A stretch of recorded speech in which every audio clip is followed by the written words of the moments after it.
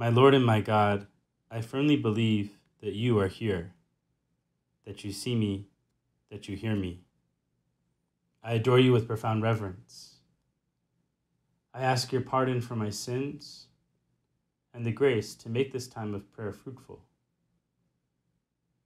My Immaculate Mother, Saint Joseph, my Father and Lord, my guardian angel, intercede for me. What a strange year 2020 has been. And it seems like ages ago that we were all experiencing those first strange days. I guess it was in the month of March, when everything started to kind of unravel all around us. All of the news, and then the lockdowns and the canceling of activities and having to isolate ourselves in our homes. And I don't know about you, but I had a little bit the experience of phobia, where I was kind of afraid of the situation.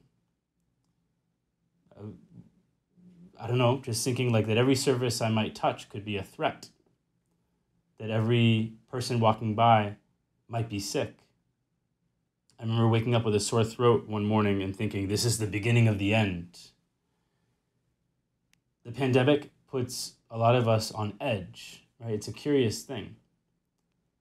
And I think one thing that COVID has done throughout the world is make everyone consider a lot what they truly value, because death is on display. The fact that COVID is a disease that can affect anybody, it shows the finite nature of our lives. The fact that we are not immortal, but rather that someday we're all going to die. And it's hard for people to recognize that. It's hard for people to recognize that things come to an end, that my life will someday end in death, that even the life of this world, that all of creation will someday come to a close at the end of time. And the church reminds us of this every November, in that final sprint of the liturgical year, in this last week of the liturgy, in which we meditate on your words, Lord, as you warn the apostles, as you prepare them for the end times. It's a chance for us to meditate on the reality of death. Jesus, you tell us in the gospel today, there will be signs in the sun, the moon, and the stars, and on earth, nations will be in dismay, perplexed by the roaring of the sea and the waves. People will die of fright in anticipation of what is coming upon the world, for the powers of the heavens will be shaken. And then they will see the Son of Man coming in a cloud with power and great glory. But when these signs begin to happen, stand erect and raise your heads, because your redemption is at hand. Notice that shift to optimism at the end of this gospel passage. Jesus, you're telling the disciples of this great destruction, right? The destruction of the end times. But then you look at each of them, you look at each one of us with hope. You say, when these signs begin to happen, stand up straight. Look up to the heavens, raise your heads, because your redemption has arrived. You, Jesus, will come again at the end of times, coming on the clouds. You who are our redemption, our love. All this is to say that death is not something negative for a Christian.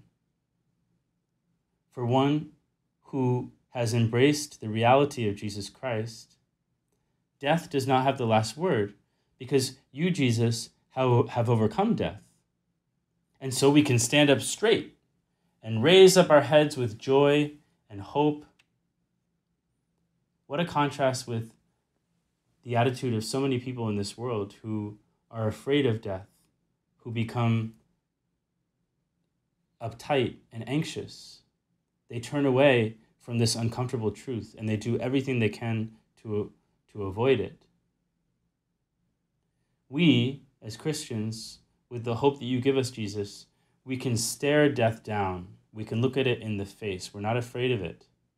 And we can look past death to the life that you, Jesus, have prepared for those who remain faithful to you. You know, the pandemic puts before all of us the uncomfortable truth of death. This isn't the first time that's happened. I think really any war, for example, World War II or World War I, that evoked for all of humanity, for all of the people of that time, a reminder of our finitude, of the fact that we all will die. In my own life, one memory I have is September 11th, 2001, that terrible tragedy in which terrorists attacked the World Trade Center and the Twin Towers. It was a stark reminder of the fact that we could be called to God at any time. In any moment, God may call an account of our lives. Scott Hahn, that wonderful theologian, that biblical scholar, when reflecting on the pandemic, he made that connection with September 11th. He said, in so many ways, the situation in which our world suddenly finds itself is unprecedented. But in other ways, it feels very familiar. I'm thinking, of course, of September 11th. I still remember the shock and the sorrow I felt watching the Twin Towers fall. I also remember the uncertainty of the days that followed. We didn't know then if and when the attacks would end. We didn't know what more the terrorists had in store for our country. All we knew was that in the space of a few hours, thousands of our fellow Americans died horrible deaths, and we were scared. For many of us, 9/11 was a wake-up call, a reminder that our comfortable, settled lives could be upended in a moment, that death can always be just one heartbeat away, that nothing in this world is ever certain, least of all tomorrow. Not long after the towers fell, Kimberly, that's Scott's wife, Kimberly and I gathered the children to pray. Like us, they were struggling to make sense of what had happened. And Hannah, who had just turned 13, had a question for me. She said, "Dad, I have to know, are we all going to die?" And I responded, "Yes, honey, 100%, definitely." All the kids looked at me startled.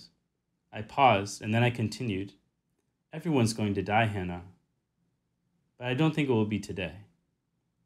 I added, "The important thing, the real question, is not, are we going to die, but rather, are we ready to die?" Later, after we finished our prayers, I turned the conversation back to Hannah's question, and I explained to her that while the mortality rate for each of us is 100%, right? All of us are going to die. Jesus, this is a reality of our lives. Our mortality rate is 100%. We're all going to die. While that is true, the immortality rate of each one of us is also 100%. Death is not the end, not for anyone. Every person who has ever lived is still alive in one state or another, in a state of grace or a state of disgrace. What a beautifully poetic way of describing the reality of our soul. Jesus, you have made us in your image and likeness. And one aspect of that is that while our bodies will die, while they will corrupt, they will be buried, our souls are immortal. We have been made for eternity. And so it's very important that we live this life looking up to heaven, awaiting our redemption, living our life in such a way that we're ready to die. That's the important thing, not whether we're going to die or not, but whether we're ready to die. Jesus, if you call me now to your presence, would you be happy with me? If tomorrow were my last day, how would I live it? Am I living my life in such a way right now that it would make you proud? This is what the Church invites us to meditate on in these final days of the liturgy. And what a wonderful thing. Every time we pray at Hail Mary, we say, Holy Mary, Mother of God, pray for me now and at the hour of my death. Well, we can ask Mary now to conclude these 10 minutes. Mother Mary, help me not to be afraid of death, but give me your prayer, give me your support to stand up straight and raise my face to heaven and to live this life in such a way that your Son would be proud. I thank you, my God, for the good resolutions, affections, and inspirations that you've communicated to me in this meditation. I ask your help in putting them into effect. My Immaculate Mother, Saint Joseph, my Father and Lord, my guardian angel, intercede for me.